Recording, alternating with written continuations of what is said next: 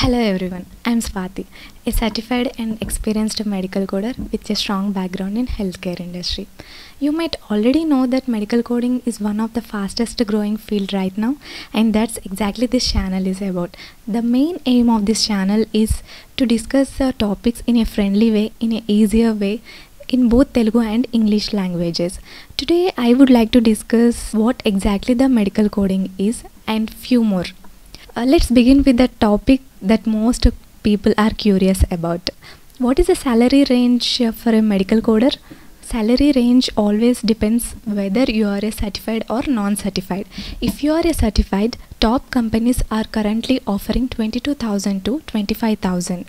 Even I have started my career in top company as well. I was taken 20,000 at that time. Coming to the non-certified candidates, currently the companies are paying around 12,000 to 15,000. Some companies even facilitate for a certification process, but they require a bond in return. Now let's understand what exactly the medical coding is. Medical coding is a process of converting patients' diagnosis, treatments, procedures into standardized universal codes. For example, ఒకవేళ patient హాస్పిటల్కి వచ్చినప్పుడు హాస్పిటల్కి patient ఏ సిమ్టమ్స్తో వచ్చాడు, final diagnosis ఏంటి, ఆ final diagnosis తెలుసుకోవడానికి provider or doctor ఏం order చేశారు, సిటీ, ఎంఆర్ఐ, అల్ట్రాసౌండ్, లేకపోతే ఏ ల్యాబ్ టెస్ట్ పర్ఫామ్ చేశారు, వీటినన్నిటిని ఒక డాక్యుమెంటేషన్ చేస్తారు.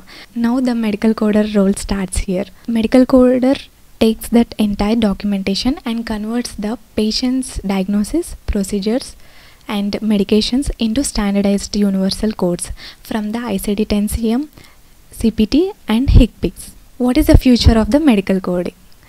The future of the medical coding looks bright in both India and abroad, because nowadays healthcare industries are growing rapidly.